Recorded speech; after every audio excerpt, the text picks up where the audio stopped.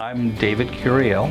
I direct the Biologic Therapeutics Center here at Washington University. The focus of my lab is developing gene transfer vectors to facilitate gene therapy. The fundamental need in gene therapy is a pharmacologic one. You need to deliver genes to the correct cell. They need to be expressed at the correct level, and that needs to be accomplished with a high margin of safety.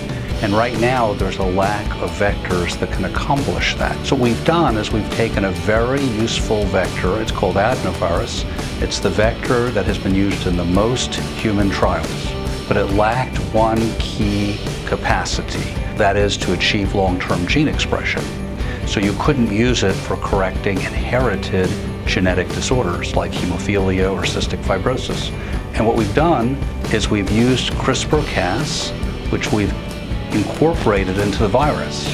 So now this virus can do gene editing in an intact animal or person and can knock in a corrective gene so it expresses long term. So in essence, we've taken this useful vector, adenovirus, many useful properties. We can grow it to high titer so it's compatible with pharmacologic implementation. It's targetable so it can deliver to selective cells. And now we've given it this missing capacity.